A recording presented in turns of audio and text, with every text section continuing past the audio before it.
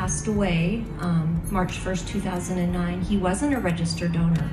So with One Legacy, of course, I didn't want to leave Jeff's bedside, so I stayed there. We made the decision as a family to donate his organs and tissue in his eye. He saved over 5 lives with the organs and enhanced over 58 lives.